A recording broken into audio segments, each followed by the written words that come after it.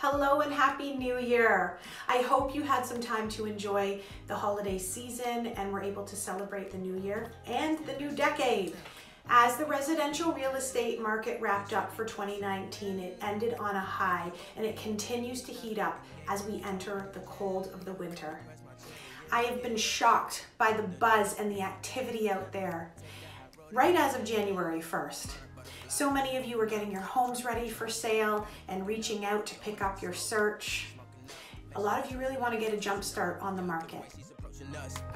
Inventory levels on homes across the GTA are down 35%, leaving a very limited supply of homes available to purchase.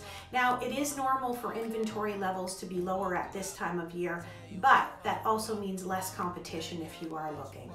The months of inventory ratio of homes sold versus available homes shows just over a month and a half of inventory. Now, I've talked a lot about the months of inventory throughout 2019.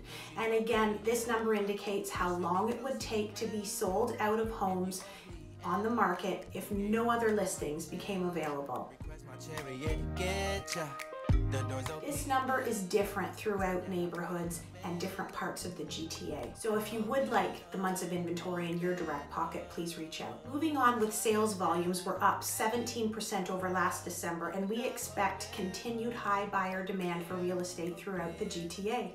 If investing is what you seek, then be sure to send me a quick note, and I'll keep you updated on the many releases of new condominium developments. As you can see, it's an exciting time for real estate.